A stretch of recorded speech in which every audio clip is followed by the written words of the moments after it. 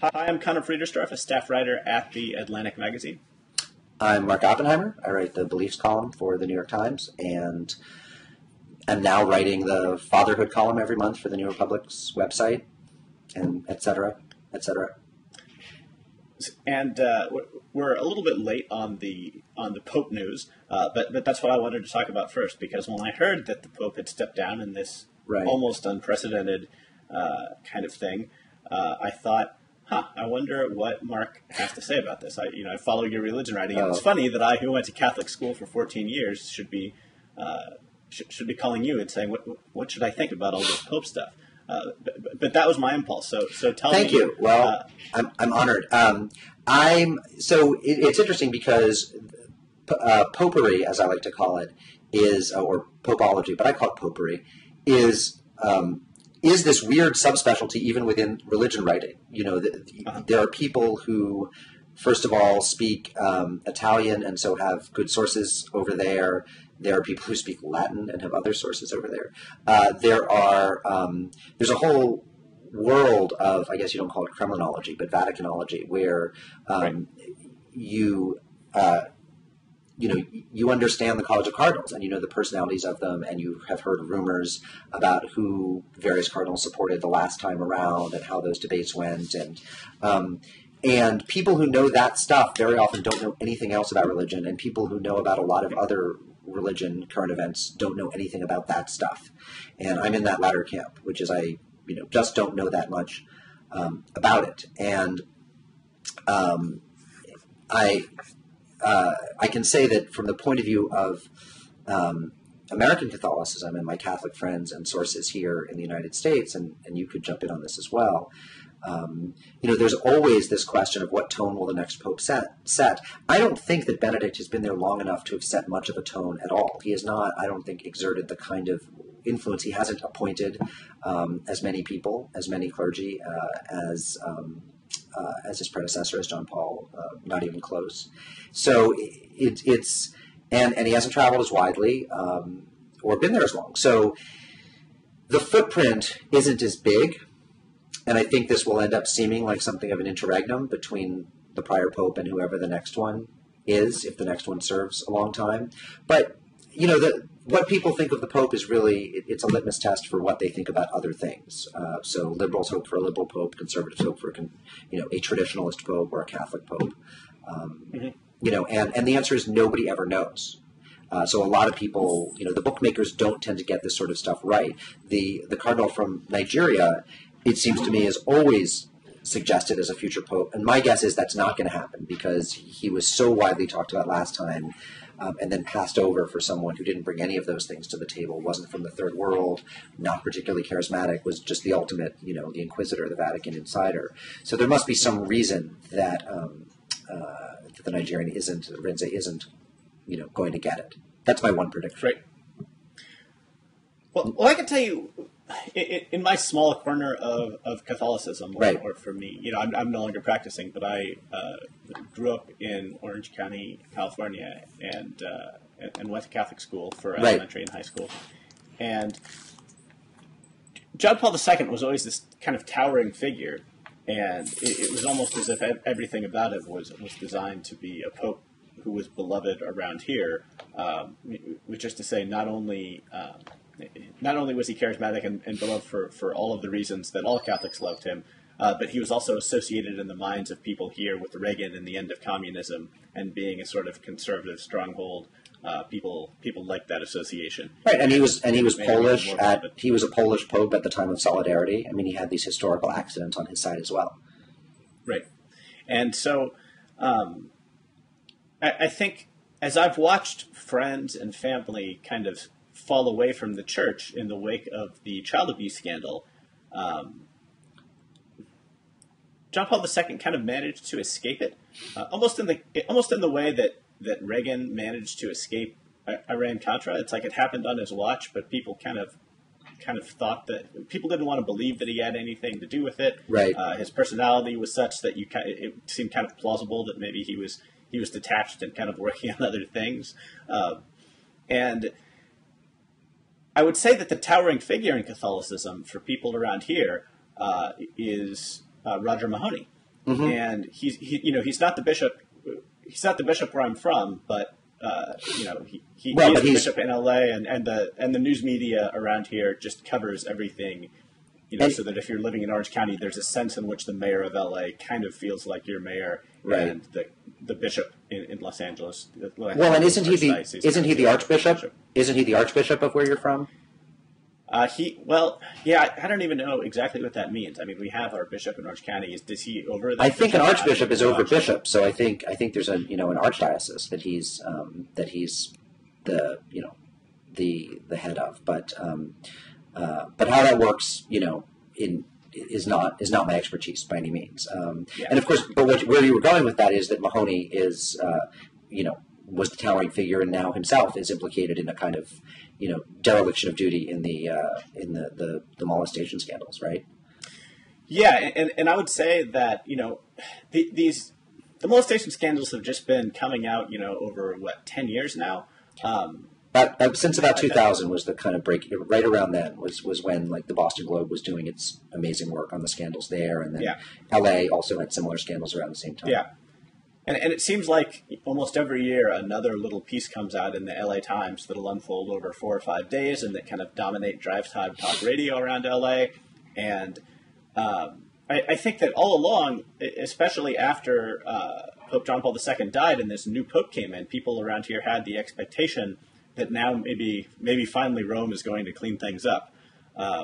They had this notion that American Catholicism was kind of forgotten, and some overseer figure needed to step in and kind of clean house.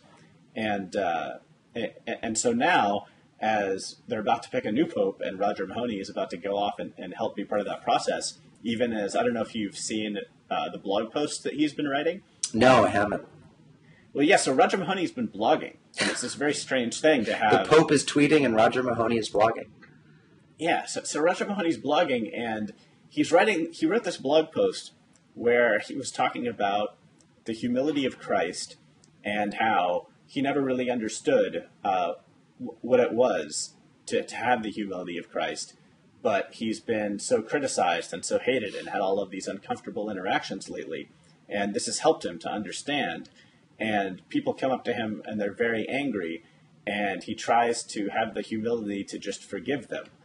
And people read this and think, are you kidding me? You have the humility to forgive them for being angry at you? I did see that. I saw that being quoted, that he was forgiving them, right?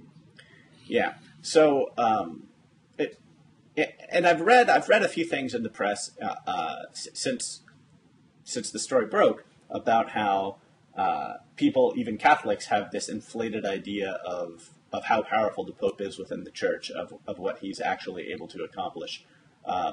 And for all I know, that may be right. It's not my area of expertise. But I would say that the perception,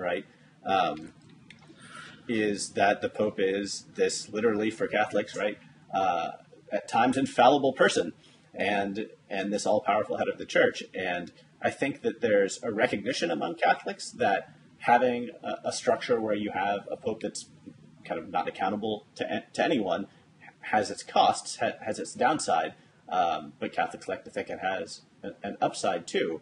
And this image has been, go ahead. It's a deeper cultural issue going on here, right? Because the Pope, look, he's head of a billion-person corporation, and of course, a lot of the job is delegating well. Except you don't get to clean house when you come in. You don't get to fire, your managers and bring in other ones. You inherit the cardinals, the archbishops, the bishops, the priests that you inherit, basically. So there actually is only so much management that the Pope can do from the top, and obviously he actually doesn't have that big a staff, so to speak. So it's not as if any Pope can come in and really find out who was culpable of what over the last 100 years.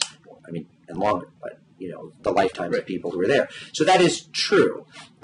What a Pope could do, and I think what a lot of victims groups want, is a Pope who makes it clear that so-called whistleblowers will be honored, that it's actually that the priests who come forward or the bishops who come forward and repent and apologize for their roles, either in abuse themselves or in covering up for others, will be seen as the true Catholics, and that there will be a culture of of honesty and of candor, and of openness, of aggiornamento, which was, and that sort of that updating, to use the literal term, of Vatican II, which involved openness, which involved kind of letting in. There were all these metaphors about letting in the breeze and the fresh air of modernity, so that people could see.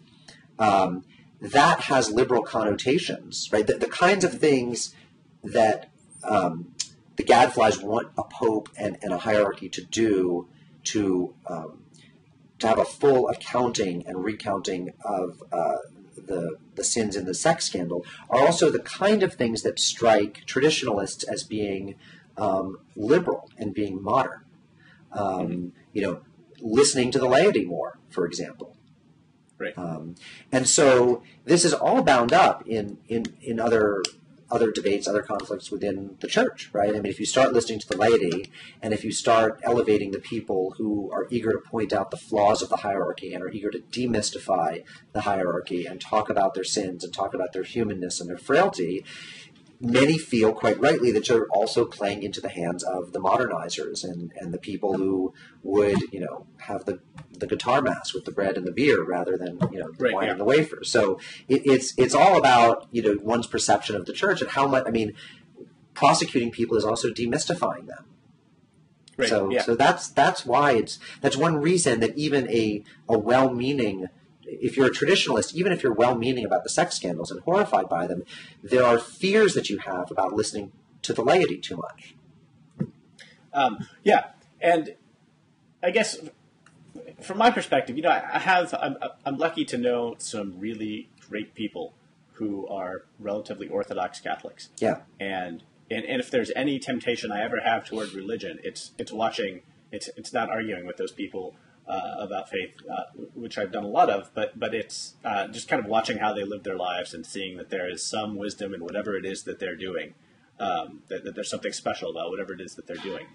And yet, even when that makes me, for a moment more sympathetic to the church, or makes me think, even if I don't have this set of beliefs, maybe being more of a cultural Catholic is something I want to do. And then I think about the church, and I think about, Cardinal Mahoney going and being one of the guys who's picking the next pope. And I just think, all of these guys who are so complicit in this scandal are the people who are choosing the next leader. Right. And that's got to be, there are people with this tremendous stake in certain information not coming out. And it just seems to me that it will corrupt the process in such a terrible way. So, look, I think that institution builders are almost inherently, complicit in. They're almost always complicit in sin somehow. So it seems, right? I mean, you see this at Yeshiva University, where you had the case, a month or two ago that the Forward newspaper in New York did such amazing reporting on, where Norman Lamb, who's this revered leader of Orthodoxy, and apparently now is somewhat senile and can't really speak for himself, but when he found out that some of his faculty members at Yeshiva University's high school, at its prep school for boys, were wrestling with kids, molesting kids, in one case quite gruesomely molesting boys, he packed them off to teach at day schools in Florida, in Israel, never told anyone. They always had access to more victims. And he gave this very telling quotation to the Forward, where he said, well, we didn't see any reason in destroying a man's career over what he did, right? Well, I think that's part of it, right? Part of it was just a generational difference in the understanding of that kind of crime and that kind of sin, and a lack of sympathy at the time. The other difference is, you're looking at this institution that you believe so deeply in, and it's so easy to tell yourself that the price you'd pay for telling the truth would be such a huge scandal and such a diminution in the prestige of the university that it would actually be worse for the world. The world needs Yeshiva University. The world needs an honored Catholic church, they believe. Mm-hmm. So they end up doing this utilitarian calculus, and it's the same thing that fundraisers do anywhere, where they have to go around and suck up to horrible people. You end up, as Christopher Hitchens always wrote, Mother Teresa sucking up to Papa Doc Duvalier for money. Maybe it was Baby Doc. So institution builders do horrible things, and we kid ourselves if we think otherwise. Well, this is perhaps a good seg to the piece that you wrote about the NFL and Christianity's place within. Right. I guess Christianity's place within football more generally. Right. And you write about how. Well, I'll let you set it up, but I think it's a good seg because you wrote about how some time ago religious organizations decided we need to be part of sports. They're a big thing; they're not going away. We need to become a part of them instead of just pretending like we can overcome them. And of course, that had benefits and costs. And I'll let you jump in and introduce your piece. Sure. Well, I think it ran the week between the conference championships and the Super Bowl, and ran during the down week in Sports Illustrated. And it was a bit of a started with a history of the engagement between big time sports and big time religion. These days, the two seem completely naturally allied, totally inextricable from each other, but it wasn't always so. And even though there were always athletes who were Christians and always Christians who thought that athletics was, character building and morality building, there was also a certain sense that religion had to be protected from sports. So you had someone like Billy Sunday, the American evangelist of the early 20th century, who had been a baseball player, who believed that baseball was really great for the Christian soul, but of course you wouldn't want to play on Sunday because that was the Lord's Day. And even in the 1940s, 50s, even 60s in some towns in America, it was considered sinful to, there were still Sabbatarians. It was who considered it sinful to play sports on Sunday. So there was always this inherent tension, but certainly between the NFL, which is a Sunday sport, and a kind of pietistic evangelicalism, especially a Sabbatarianism. And then what happened in the 60s and 70s was that evangelicalism in all facets of American life began to really engage strongly. So evangelicals who had believed that politics was sinful and they should stay out started rushing in, and that was Jerry Falwell's great innovation, was to bring evangelicals into politics, which of course first happened in the Carter campaign. Jimmy Carter being a Southern Baptist and the first real evangelical in a long time to run for office, but then they moved toward the Republicans. And that was happening in sports as well, which was that groups like Fellowship for Christian Athletes and Athletes in Action realized that it would be a great site to get their message out if they could convert football players, basketball players, baseball players, people like that. And so this was something that Frank DeFord, the great sports writer, was writing about also for Sports Illustrated in the mid-'70s. He wrote a 3-part series called Sportianity, the fusion of sports and Christianity. And he was just baffled. He was going around seeing all these players praying on the field. This had not been, his whole point was this had not been part of the history of athletics.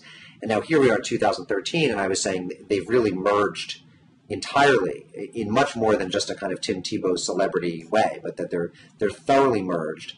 And then finally what I was saying was that there are some pretty serious Christians who think there's a problem here, that the Fellowship of Christian Athletes perspective, which is that as long as players, give it up for Jesus and pray on the field, and that they can have an easy fit between their Christianity and their athletic calling, that may not be right, that there may be aspects of big-time athletics that actually run directly contrary to what's expected of a Christian, but nobody wants to talk about that. And a lot of evangelicals were very upset that I tried to talk about it. Well, so yeah, I wanted to push you on this point because it seems like it's pretty persuasive when you talk about football in the piece, and you're quoting guys talking about how the mindset of a lot of football players, which is just the play starts and they want to kill the other guy. That's the mindset that you have to get into to play football at a certain level, and presumably that's also true of something like boxing or ultimate fighting or something. Mm-hmm. So that's almost the easiest case to make, that there's there's this tension between big time athletics. And so is that true? Do you think of basketball? Is it true of big time tennis? Is there still some tension between? No, less so, right? I mean, we can actually talk in a pretty discriminating way about the differences between sports. And again, I should say I'm not a Christian and I'm not a theologian. So part of what I'm doing is transmitting or parroting views that some people who've thought pretty deeply about this have said. People I've quoted in the piece, John White at Baylor University, or Cheryl Hoffman, who's written a great book about God and sports. So there are people who've thought about this. And there are two axes to look here, right? One is, what does the actual practice of the sport do to your soul? Loosely, you can translate that into secular terms if you want. Football is very much about crushing the opponent. Boxing, we can infer what that kind of practice, 20 or 30 or 40 hours a week of practicing in game day does to your habits and your feelings and your soul. Of course, that's different in golf or cross-country running or skiing. There are ways in which those sports encourage competition, of course, but not in the same way and not as violently.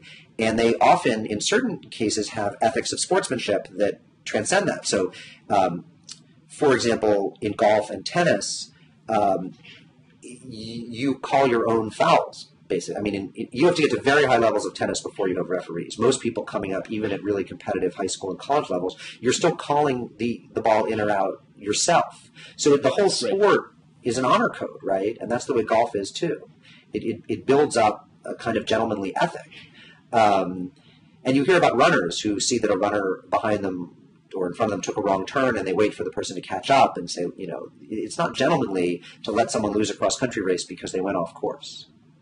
Right. So another way to put it is that the normal human morality doesn't cease or isn't widely regarded to cease once you step onto the playing field in some sports. And in other sports it is. Exactly. And in fact, in some sports, that's right. I think that's a great way to put it. In some sports, the sport is actually a venue for your human morality to show itself at its best. And football players want to think that it is, but of course, there are many, loyalty. There are virtues that exist on the sports field, right? Grit and loyalty and determination, but there are a lot of, non-virtues as well, such as, violence. But the other axis to look on, besides what the sport does itself, is what's the culture of the sport. So even if you're the most gentlemanly, honorable football player who would never cheat and always honors the opponent, if you're making $8 million a year and you're in a culture that exalts, wealth and celebrity and women and booze and all those things, it's going to have effects on your soul aside from game day. And that's different. Most sports don't have that culture. Track stars don't get that, and pole vaulters don't get that, and golfers don't really get that. Maybe Tiger Woods accepted. So there's a kind of football would then be in a league with less violent but equally wealthy sports like basketball in that regard. Right. So basketball is less violent. It doesn't have that problem, but it certainly has this culture of this ungodly culture, I guess you could say. There used to be a player for the Lakers during their Magic Johnson era championship runs named AC Green. Right. I remember. He was the Christian, right? Yeah, he would sit on the bench with a green bear on his head, and this was his reminder that he was a Christian, and he was celibate, not because he had taken a lifetime vow, but because he was waiting until he was married. Right. And I always thought that would be a fascinating. It would have been a fascinating profile to travel around with the Lakers and to write about, because this is the same time we later found out that Magic Johnson was just having, incredible amounts of sex with women in every city, as he later described after he got AIDS, and sort of described the lifestyle that he was living. And so it would have been a really interesting thing to sort of see that from the AC Green perspective, and managing to be a part of those teams and still holding himself apart from that culture. Yeah, and it's also, what's interesting is that everyone knows that the AC Greens are the exceptions, right? I mean, the reason so even in pro football where you have a lot of guys who, you've got half the team, on a lot of teams it seems to be about half are active Christian, in terms of between going to Wednesday night Bible study or going to a Protestant, service on Saturday night or Sunday Mass for Catholics, you end up with maybe half the roster. But, it's not the case that half the roster is leading a really godly life on the road. I mean, it may be far fewer. So, and everyone knows it, and it starts out at the high school level where you have these towns where the football players can do no wrong. I mean, we've read Friday Night Lights, right? Which, of course, is the book is what you have. The TV show's good and the movie's good, but it's the book where you really get the full effect of what football culture is like for the kids in Odessa, Texas. So, and the way that they're allowed to get away with just about anything. Mm-hmm. So you're telling these kids from a very young age that they're gods and that they can do whatever they want. And the pastors are part of it. I mean, you don't get many sermons in, football crazed towns from pastors on Sunday, reminding the kids, about humility. And reminding So I mean, it's all. Nobody wants to think about this, even though it's quite obvious that football would be a problem, say, for Christian humility. Well, and also, I mean, one thing you didn't really go into too much, but it seems like sports, there is this. You could easily argue that people make a false idol of sports, of both athletes. You can imagine, think about Michael Jordan's career and the role he played in people's lives. But also, you had that one great little mini anecdote about the couple who decided to go to the Alabama-Tennessee football game instead of their daughter's wedding. And right. They were asked, why did you make that decision? Well, I really love Alabama football. Right. There's certainly people who have a religious attachment to football teams. We saw that too with the Penn State stuff, both in that. I think there's a sense with big time football, especially, but also with baseball and basketball. There's this attachment to sports that borders on treating them as idols. And now that I think about it, even with golf and tennis, which are different in some of the ways that we mentioned, probably if there's a sport in America that keeps more average people from church than anything, it's golf. That's certainly the story of my grandparents' lives. They were Presbyterian until they became golfers. Until they functioned as their religion. They watched golf on TV. Right. They play golf. It's a ritual. It happens every week. It happens on Sunday. Absolutely. There's all sorts of homologies between athletics and sports. There's ways in which and right down to the fact that like there was a time when what it was to be an educated male. You go back to Puritan New England and what it was to be an educated male who could speak easily in the town square with other gentlemen was to know scripture, and now it's to know the Red Sox. That's right. the lingua franca. That's the currency you have. Is that you sit down in the barber's chair and they say, "So did you catch the game last night?" And right. Almost nowhere would it be. Did you hear? Even in very Christian parts of the country, almost nowhere would it be. Boy, did I hear a good sermon yesterday. That would always come after. That would always come after Alabama football in the barbershop. And I was fascinated to read you describing how these groups kind of had a very deliberate strategy of hiring chaplains to travel around with teams and of getting teams to start instituting prayer, because all my life the only sports I've ever known are watching athletes on TV thank God right after the game and the post game interview, and right. I guess I remember a time when it wasn't quite so overt as like Tebow, but still I've always associated God with athletics from watching it on TV, and the Catholic school that I went to, interestingly, all the sports teams, it was like mandatory mass. Like you only went to mass at this Catholic school once. I think there was a school-wide mass once a semester, so twice a year. But the sports teams, you went to mass every week as a sports team. You went one morning and celebrated mass with your teammates if you played a sport. Right. And this was kind of widely hated among athletes because you had to wake up early and you had to come and sit. What was your sport? And whatever. I played tennis in high school, and the tennis team had to go to mass. Yeah, the tennis all teams. I mean, all teams, cross country, tennis, everything. But not all clubs, right? Like if you were on mock trial or right. chorus or whatever, you didn't go to mass for that. Part of what you're talking about is this fusion, this assumption on the part of a lot of Christians, and it doesn't exist, by the way, in the Jewish community or the Muslim community. I mean, as far as in the American context, it's a certain kind of often conservative Christian, but let's just say Christian assumption that there is something that sports and religious observance are character forming in similar and complementary ways. Right, so that and I'm thinking of I have a couple good friends who are Catholic priests and are great guys, and in one case was a serious athlete, and I know I know people my age who become Catholic sisters who in fact also were athletes. I mean, there's similar habits, not in the clothing sense, but similar disciplines, shall we say, that sort of like single sex bonding. the living in community, the traveling together, the living together, the getting up early for practice, the staying up late if need be, the veneration of certain activities, as you said, like regularly, weekly, on weekends. And there's an easy way in which people have felt like, well, of course, a sports team, with all they go through together, with all of the blood, sweat, and tears, wouldn't they also worship together? And, nobody thinks about the debate team or the chess club that way, or even necessarily the cheerleaders. But I just think, from the point of view of just as a journalist with no dog in this hunt, right? It's just false. They're not, the sports. And we know empirically, there's a woman at the University of Idaho, Sharon Stoll, who's been studying the ethics of athletes.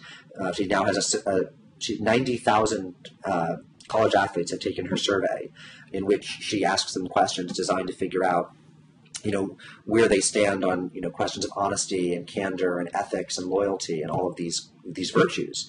And, football, hockey, and lacrosse, male football, hockey, and lacrosse players are just the worst. And they're substantially worse than, say, golfers, and quite worse than, say, female golfers. They are the least ethical people in society, not the most.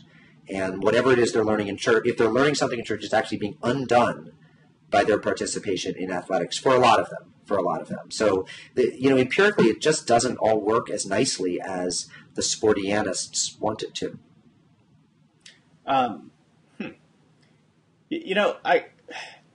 It seems like there's a connection here between sports and when I think of the virtues that you might, or maybe virtues is the wrong word, but when I think of the life lessons that one might learn from sports, right? I'm writing about this guy who founded SeaWorld back in the 1960s, and before that he was a captain in World War II. Nice. And he was very deliberate about the way that he raised his kids, and sports was something that he thought was tremendously important to build character. And he thought it was building character in a way that was substituting for them going to war, that it was putting them into situations where they had to overcome adversity, and where they were, they were faced with these situations where they had to keep cool under pressure and see how they performed when they were tested by another person. And, that's what he thought that they were getting out of it. I don't know. I mean, for one thing, that presumes way too much about the influence we have as parents, right? I mean, there are kids who learn exactly the opposite lessons from participation in sports, who learn that cheating works, or, who learn that violence is good. Or, I mean, there are people who learn disloyalty because they hate their teammates. I mean, it presumes way too much about the control we have over any given situation, especially our kids. But the other question isn't, the question isn't sports or nothing, right? We have to do things with our time in life, right? And I mean, we have this time on earth that we have to fill. And certainly playing football, which, by the way, I enjoy watching, but certainly playing football is a better way to fill your time, I guess, than, I'm going to go out on a limb here and say, than, competitive eating, right? Right. I think it's probably more virtue building than stuffing your face with as many hot dogs as possible, in all sorts of ways, in the social capital that it builds, in the life lessons it teaches, in your own health, in all sorts of ways it's preferable. The question is, for a given kid, is it preferable to playing golf or chess, or just sitting home alone, reading, or staring out the window thinking? There should be just myriad ways that we use our time and get to wherever it is that we want to be going, and find whatever it is that we're called to do in a secular or religious sense. And well, I don't know. I think I'm more sympathetic to the idea than you are that sports is in fact putting you in these pressure situations that you might not otherwise face, and teaching you how to deal with them. I think that doesn't happen automatically. I think it requires good coaches, good mentors, good parents. I've seen terrible sports parents who put their kids through misery by standing on the sidelines and shouting and yelling. But where I really wanted to go with the sports and war comparison is just to say that in war too, Christianity has insinuated itself in this very fraught way that doesn't seem like it's all that consistent with Christian teaching, right? Right. Where's the Catholic Church on the drone question that you write so eloquently about. And also there are Christian chaplains in the ministry, in the military who go around in war zones and there's obviously a tension between what they're doing and what one would think that their message would be and what's going on around them. And they've made a decision to make themselves complicit in a way in what's going on. Absolutely. And look, chaplaincy, let me take it further. Chaplaincy is often a morally compromised vocation. Okay? And, I wrote a piece for Business Week magazine maybe 6 months ago about corporate chaplains, about companies that hire Protestant ministers or Catholic, lay people, whatever, to come to their businesses and walk around and just sort of say to the workers, how you doing? How you feeling? To some extent, this is a union avoidance move, right? It's let's keep the workers happy by giving them ministers so they won't want wages or collective bargaining or other things that we might give them. To some extent, it's very well-meaning. It's seen as part of a human resources package of let's give them, people who can talk to them in a spiritual way, which some of them might appreciate more than, typical counselors, secular counselors. Right. But when you talk to these chaplains and say, well, if a worker said to you, look, Preacher Joe, what I really need isn't, your comfort. It's like $1 more an hour or more vacation. Would you go to the boss and say, hey boss, you really got to give your workers more money? Because, of course, the chaplain is being paid by the boss. Just as the military chaplains work for the U.S. government. They work for the war machine. So I'm not saying there's no way to negotiate this, and I think a good chaplain is thoughtful about it. But chaplaincy is a really, really difficult and often compromised way to do ministry. Right. Well, and what you worry about in all three cases, I think, and something that happens in all three cases is, if you're trying to live up to the teachings of Christ and his ideals, right, there's a tension you ought to be aware of between that and war, between that and wanting to kill another guy on the playing field, between that and the profit motive, right? Right. It's not to say that everyone should just step away and live a cloistered life in a monastery somewhere where they're not engaging with the real world and are thus never compromised. It's just to say that it's important to be aware of these tensions, and I think that the way that Christianity sometimes is present in these institutions is to elide rather than highlight the tensions, and rather to grapple with them. Yeah, it's often there. I think elide is the right word. It's there to kind of lubricate things and, to sanctify occasions by giving the opening prayer or giving the closing benediction. Religion has these contradictory roles in society, which is people like it for the ceremony and for the way that it does sanctify secular occasions. But there is this other role, and the other role is the prophetic role, is the countercultural role, is the role of saying what would we be like as people if we tried to resist all of these secular temptations, be it the profit motive, or be it victory in a football game, whatever, be it celebrity. And, obviously that is for some people a kind of monastic impulse that, okay, well then the only way to be pure of those motives is to withdraw.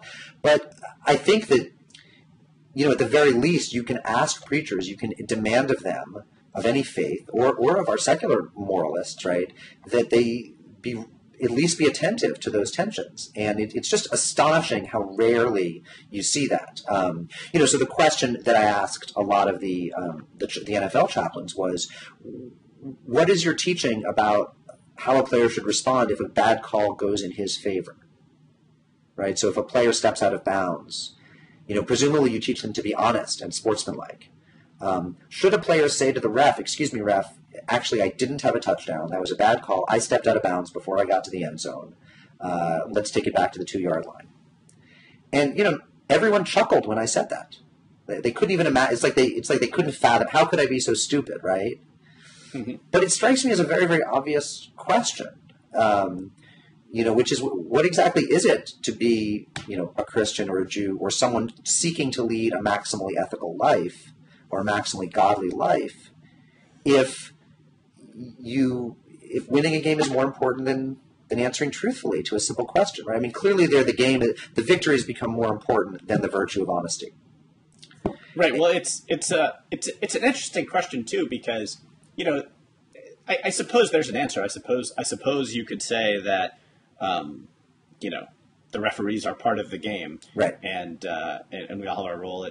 It does seem like an insane question to never think of, but it's also interesting that that act, that hey, it was a bad call, I didn't, this isn't, I didn't deserve this point or whatever, would not undermine the game for the people watching it, right? It wouldn't make it any less fun to watch, right? Which is ostensibly its purpose. It would only be a personal and a team sacrifice, right? It wouldn't. It isn't at odds with the purpose of the sport, and it can still totally exist if people did that. So no, that's right. And we can. So the argument which you've begun to flesh out, but which other critics have fleshed out more angrily to me, is well. What you're missing is that football is a natural suspension of the normal rules. That part of the game is everyone defers those questions to the refs. That's part of the compact of playing the game, just as part of the compact of playing the game is you can smash each other's faces to the ground, which in normal life would be an unethical act. Okay, so Let's assume that for a moment. I'm not entirely persuaded of that, right? And at the very least, I'd want to say, well, how are you going to treat the person who doesn't buy into the compact? What if you have someone who's so pious in his Christianity that he feels the need to not go along with the compact and to say, I stepped out of bounds? Will you at least honor him for his eccentric, Christianity? But let's leave that aside and accept it for a moment and say, what about after the game if they say to the player who got the bad call that allowed his touchdown, hey, kind of looked on the replay like you stepped out of bounds there?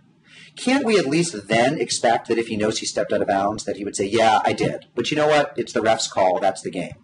But they don't. Right? They don't. Even when the game's over and the guy from NBC or Fox or CBS asks them, wow, looked like, a lot of people thought the replay showed you stepped out of bounds. There's a time where they're out of the rules of the game and they could tell the truth. And they don't. Right, which shows the corruption, right? That all of a sudden the lie grows and persists for the rest of their life. Right. So this is an argument that drives evangelical sports fans insane because they just don't want to see that this tension could exist. Oh, I mean, I think it totally does. And even as someone who has played pickup basketball both with and without refs, anyone who has done that can feel the moral change between the two, where people go from being honest when a ball is off of them going out of bounds, right, to complaining and feeling self-righteous when they're not actually sure who the ball is off of. I just finished reading a really provocative book by a psychologist named Peter Gray about liberal education, about sort of really radical theories of free schooling or homeschooling or unschooling.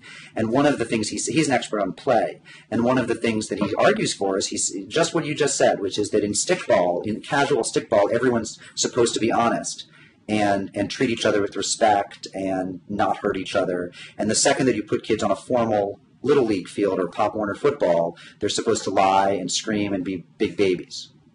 Right, yeah. Which I had never thought of, but it's true. Well, let's jump ahead to your piece for the New Republic about how what you'd like to do is to become a very mild pot smoker. Is that a fair summary?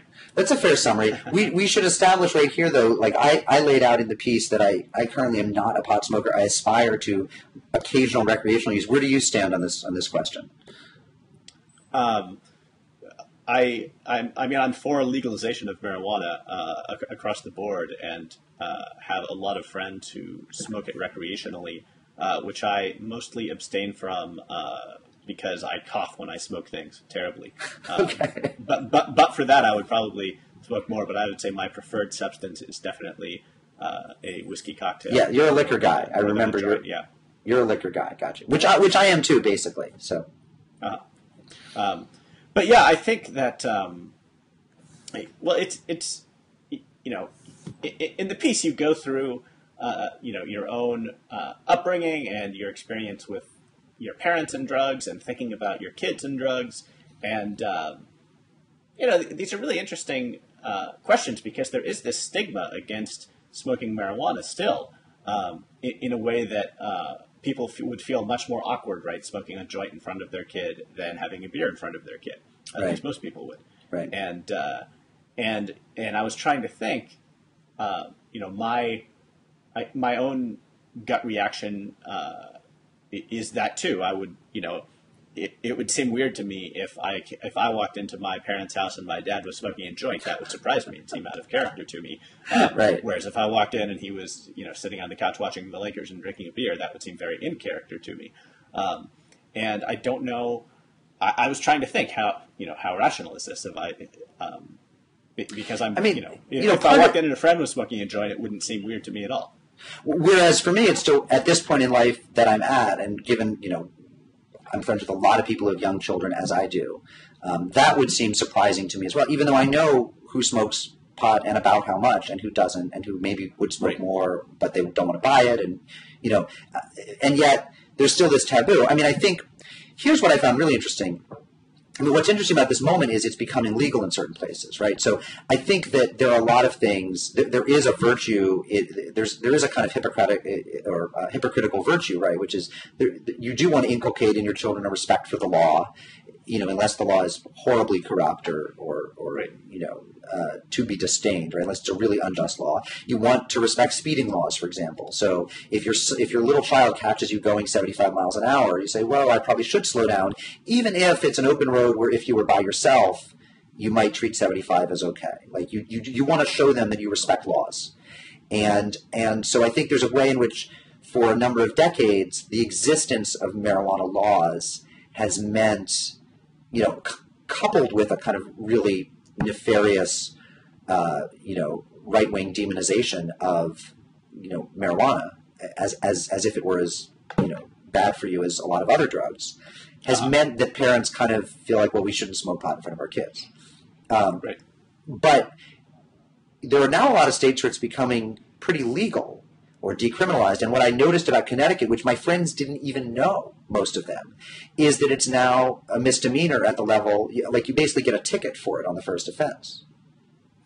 So it's like, wow, decriminalization arrived, and we didn't even know it arrived because we didn't have anything. It's not decriminalized, right? It's not like I understand Colorado and Washington State are, right? It's still a ticket, but it's just a ticket. I mean, I think it's the second or third offense before it gets to be a bigger deal than that. Mm-hmm. So there was this kind of stealth decriminalization where I think I woke up one day and said, why am I not smoking pot? Well, part of it is I don't know where to buy it, and right. There are other reasons. One question I'm curious about it, and this is something that would just take a little bit of legal research. I wonder if, in addition to being a ticket, if there are implications for having kids and smoking pot.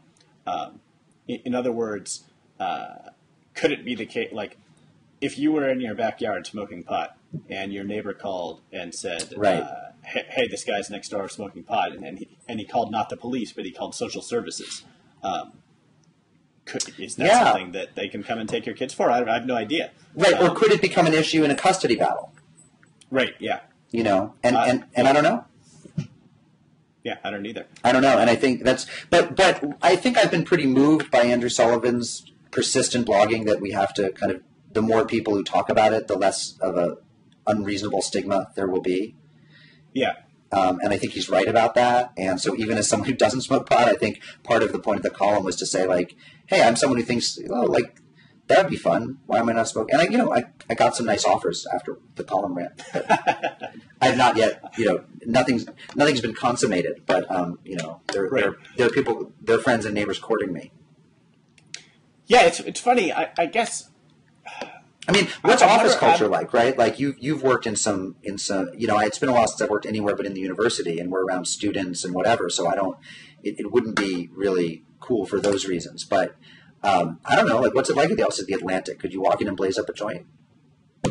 No, I don't think so. I mean, I think that, but I think it would feel strange to walk into the Atlantic with a flask of whiskey and just set it down on my desk. Right. So I suppose the relevant question is, like, if everyone's leaving, it's not strange in most magazines to say, should we all go to that happy hour, right? Is it stranger to say, who wants to go back to my house and get stoned? Probably yes at this point.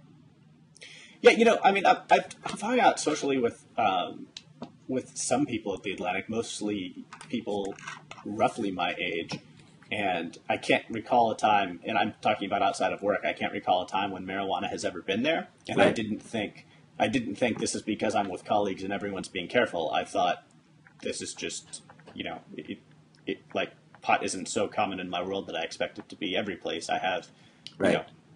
I have friends X, Y, and Z who I know smoke pot, and if I go over to their house, I might expect to see it. But I would say that, on a given day, I don't expect to encounter it. Right. No, and same for me. Same for me. And I guess, but yeah, I don't know. And Andrew is like one of the only, he was an Atlantic colleague, I suppose, who was writing about, openly smoking marijuana. But I've never seen Andrew smoke marijuana, despite hanging out with him socially. So yeah, I think that there is still a stigma. I mean, I think that, and I'm actually curious about how I've never actually bought marijuana, but I'm curious about how buying marijuana has evolved, because in college I was sort of vaguely aware of, like, if I wanted to go to marijuana, I'd probably ask that guy, Right. And now the relatively few friends I have, I always wonder who buys marijuana, because I have more friends who smoke than who buy it. Right. That's an interesting question, right? Like I have two data points there. One is I have a friend whose dad is an inveterate smoker who's always ordered it from the West Coast somewhere. It, like, arrives FedEx, wrapped in assorted, dog thwarting, wrappings, foils, or whatever. I don't know. That's always how it's been, and I guess he sends them a check. Huh. And they pretend that it's, clothing going through them. I don't know. But that's one guy I know who's been doing it that way for decades. And then another guy I know has a dealer, like a guy who's a dealer who apparently also deals to, assorted prominent, civic employees. There's a particular union that he apparently has many clients, so a particular civic employees union in a nearby city that he apparently has many clients in. So, there's a guy. But my question is, how do you find the guy? I don't know how he found the guy. Maybe he asked the guy at the head shop, who's your guy? But it is one of these things where I always have felt like maybe I really do look like a square, because really nobody's ever offered to sell it to me. I've been around when it's been smoked, and I've borrowed, I've taken hits off of other people's pot. But nobody's ever tried to sell it to me. Nobody said, hey, do you need a source? So I think there is like a vibe that certain people give off, or like the dealers. It's like gaydar is what I think. Right. Yeah. I don't know. I don't know either. Well, but I do think that to go back to Andrew's point about how it's important to talk about this sort of thing, I do think that there is. Since this is something that so many people try at least once, right? I do think that there is a sense in which there are surely healthier ways and less healthy ways to do this. And the less healthy ways do seem to me the ones that are covered in, like, secrecy and shame, and, like, in the same way that it seems as an outsider that the Spanish attitudes toward alcohol that I saw were healthier than the American attitudes toward alcohol. Where, if you were growing up in a Spanish family, you would start maybe drinking wine with dinner with your parents at 15 or something, and you would know what it is to have a glass of wine and to not just get completely plastered. Like, you would just be acclimated to it in that way, instead of sneaking off in the bushes with your friends when they managed to steal a bottle of vodka or whatever. It's just a question of, like, how do we socialize people into this thing that is pervasive in our society? And I know a lot of people are, one reason they fear legalization is that it's like they've smoked pot themselves, but they're against legalization because they think it's going to complicate the process by which they talk to their kids about drugs. This is something that David Frum has argued in his writing about marijuana. That he feels like if it's legal, it will be harder for him to talk to his kids about drugs and to say, this isn't something you should do, at least for now. And I don't know. I don't really buy it. I don't know. That seems to me a very, I don't know. David's always, like, keeps making keeps finding new arguments until he gives up the argument and says, "Okay, fine." Right? It'll be just like with same-sex marriage, and you see people with that struggle, and what it really is it's a struggle about. It actually goes back to what we're talking about at the Catholic Church, which is, do you let the modernizers and the liberals and the counterculturalists win because if they win in one regard, you get afraid that they win in every regard, so that you lose if the government isn't getting your back by saying pot is illegal, then you'll lose any ability to instill discipline in your kids when it comes to substance use. Right. That doesn't strike me as particularly persuasive, largely because this is a prohibition that has failed, right? So I don't want to – I mean, it seems to me to misunderstand the pro-decriminalization argument, which isn't usually everyone should smoke as much pot as possible or kids should start as young as possible, but that this is a substance some people will want to use responsibly. And what's more, prohibition has failed. Right. So, yeah, prohibition has failed. It has all of these costs, and we all see around us perfectly functional adults who occasionally smoke marijuana, and it seems crazy to incur all of these costs. Right. It's the ultimate prohibition failure, right? It's like it fails cognitively and it fails as a matter of policy. Whereas, like, the prohibition against first-degree murder is not 100% successful, but I want to keep it because it makes sense cognitively. And I don't want a world in which there's a 5% uptick in murders because the law is no longer there to with the threat of imprisonment, right? I don't want the only disincentive to murder to be like public shaming or ostracism, right? I want other disincentives. But we all know we could live with a 5% uptick in marijuana use if that's what decriminalization meant. So it's just a misunderstanding of the costs of prohibition, I think. It's just a failure of empirical thinking. Well, I want to run through one last argument real quick, this on a different topic. And I wrote this piece for The Atlantic. A Republic Demands Courage from Its Citizens was the title. And it's actually an argument borrowed from Jim Manzi in another context. He was writing about waterboarding. And he basically it was a very long article that ran through a bunch of objections to waterboarding, and he came down against it for a bunch of different reasons. But one of the reasons he gave was that if we had a terrorist attack like 9/11 every single year, if we had 3,000 dead every single year from a terrorist attack, even if that happened, there would still be like a 0.0001% chance of any individual person dying in a terrorist attack. And he basically set forth those statistics and said, look, living in a republic, it requires courage. And if we're going to do something as awful as torture, I don't think he calls it torture, but if we're going to do something this awful to protect us from such a minuscule risk, we are failing in having the courage that we need to live in a free, moral society.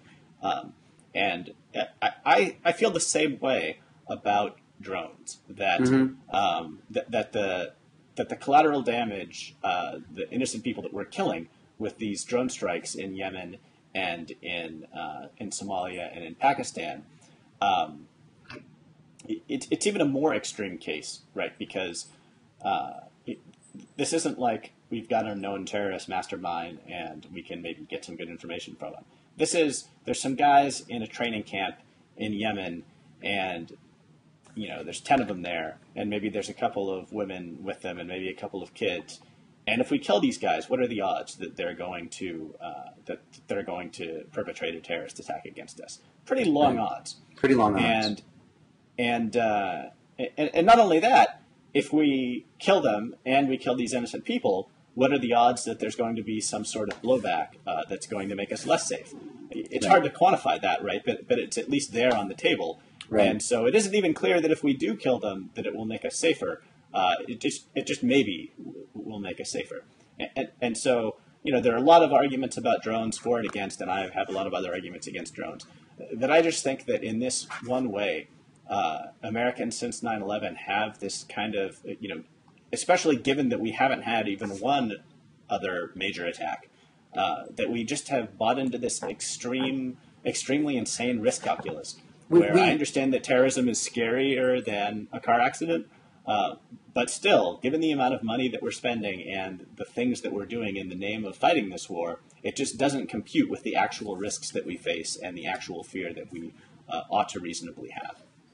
No, it's a terrible risk calculus, but it's well, I think there are two things going on there that you also are talking about when we talk when we talk about drones or torture for that reason. One is the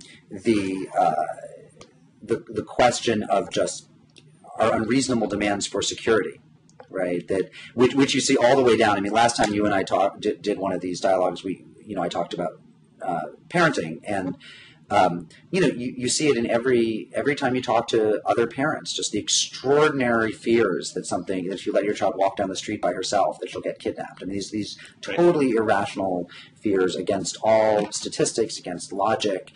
We are right now a safety-obsessed society all the way up and down, and there's a sense it is. The moral calculus is now that if you aren't maximally safe for yourself and all your loved ones, then you are morally derelict. Right? There are no other goods that should come into the equation besides safety. Not freedom, not pleasure, not joy, not trust, just safety, just prolonging life in some way, right? And that's number one. So it's in that way it's part of a pathology that's in our society generally. But it's also, I think, I guess there's some weird assumption being made on the part of the politicians. And this is assuming the best case scenario for them, giving them the best intentions, that their legitimacy somehow rides on providing a certain level of protection, a very high level of protection. And I don't think that anyone thought that, like, Teddy Roosevelt's legitimacy as a leader, that the legitimacy of his regime depended in the same way on the personal safety of everyone who lived under it. Right. So I don't know where that came from, like when it became the case that our president was supposed to do X, Y, and Z to keep us as maximally safe as possible, because that's not what our presidents used to be for in the same way. Right. Yeah, I agree with that.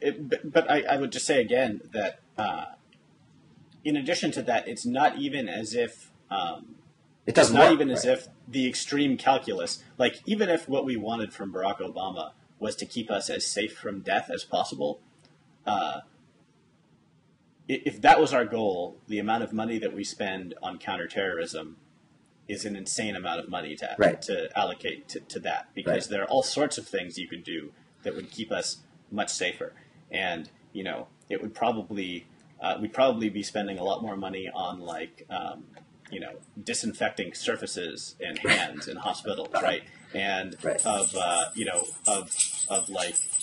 letting people trade in old model cars for new model cars with all the fancy safety features, and improving roads and all the things that people actually die from. Bridge infrastructure and better follow up after reports of domestic abuse and all sorts of things. All kinds of stuff. And I don't know. It would be interesting to look at what the most cost effective things would actually be, but surely it isn't spending. Surely it isn't high price tag munitions being fired into rural Yemen, and No, I suppose it's like this sort of joystick, theater of war, and that because it's only the beginning, right? I mean, this is the future, is that wars will become increasingly, remote. They'll be more expensive, but less. Labor intensive, less infantry intensive, and that will lead to all sorts of mistaken calculuses, because we don't have the actual skin in the game, because our own soldiers, because it actually will always be easier to spend another $1 billion than to deal with the anti-war sentiment that might be generated by an extra 5 American deaths on the battlefield, right? On the battlefield, right? Even though the insane counterterrorism measures are taking money away from things that might actually save more lives. So and probably more soldier lives, right? So probably if you spent that money on post-traumatic stress care, and prevented all of the suicide, it's more dangerous it's just about more dangerous to die. There might be more suicides and battlefield deaths in the last year or something like that. Yeah. I mean, well, you know, it is one of these. I mean, New Haven, where I live, used to have a budget board that kind of set the budget, and it was this sort of council of town elders and wise men who were presumed to be above politics, and they would create the budget, and then it would go to the board of aldermen, who would just rubber stamp it and approve it. Right. And that was abolished because it was seen as elitist. Why should we let this council of bankers and wise men and Yale professors and whoever was on it decide shape the budget, and let's have a more democratic system where the aldermen themselves get to write the budget. But you can only imagine how much worse it is now that the aldermen themselves write the budget. I mean, it's so I don't know. I mean, it probably democracy is going to give us some very, very bad risk calculuses in things like warfare, and it is and has. Yeah. All right. Well, it's been fun. We're at an hour, so we should probably knock it off. But we should do it again sometime soon. And I look forward to more pieces from you. Absolutely. Likewise. Thanks so much.